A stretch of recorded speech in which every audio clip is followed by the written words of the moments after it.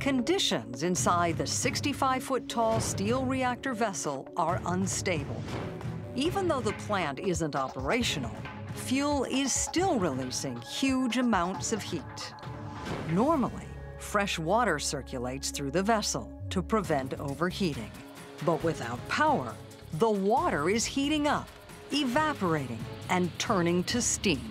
As the water level drops, the rods that encase uranium fuel pellets become exposed. The temperature reaches 2,200 degrees, triggering a chemical reaction in the superheated water.